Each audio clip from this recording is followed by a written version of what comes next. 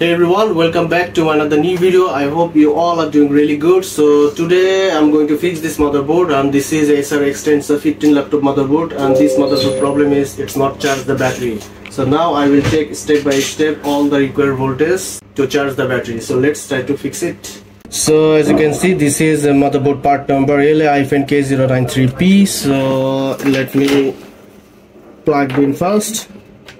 So plugged in and look at my power supply. It's let's check first the DC in voltage in this coil.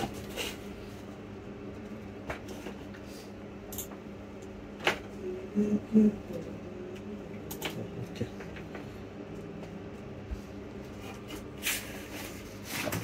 So as you can see, this coil connect with this DC jack. So let's check here. We have 19 volt at the side. Here also 19 volt. Let's flip the motherboard. Let's check this two MOSFET here. So we have 19 volt. Other side also okay. Check this gate pin 25. This also okay. Now check this current sense resistor. We have 19 volt.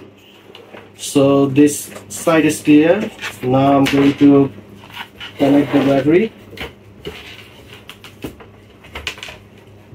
Let's see what happened after connect this battery.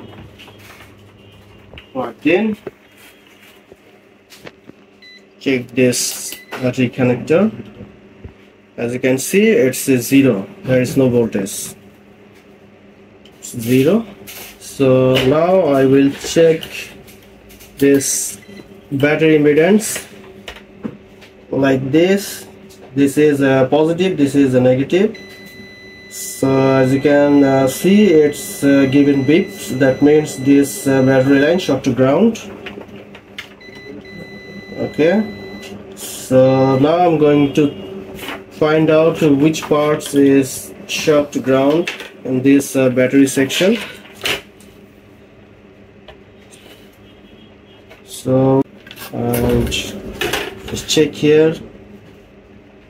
Here we will also do capacitor, and first I will check this two MOSFET.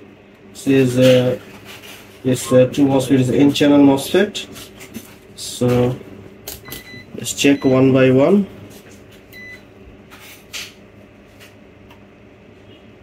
Okay, this MOSFET is good, and this MOSFET is given beep. So at first I will open this MOSFET.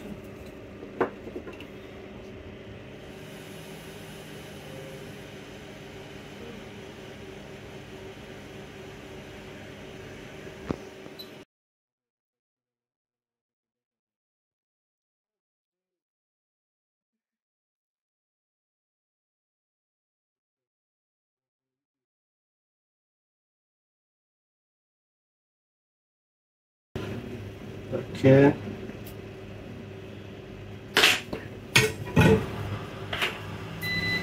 Okay, it's still short. MOSFET is good. Just put it back.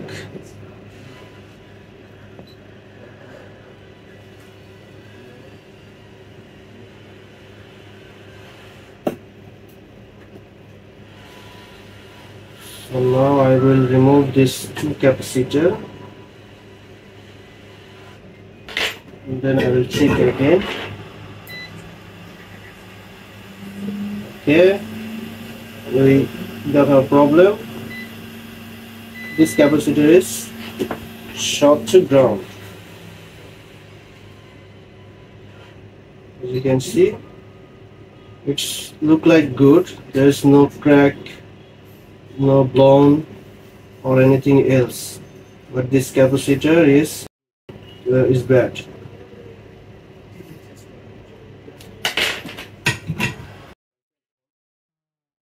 Let's check this again. As you can see, it's full short. So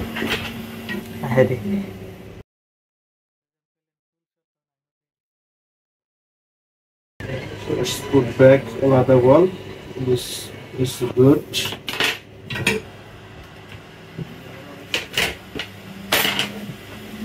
let's connect the battery again and plugged in. Let's check here.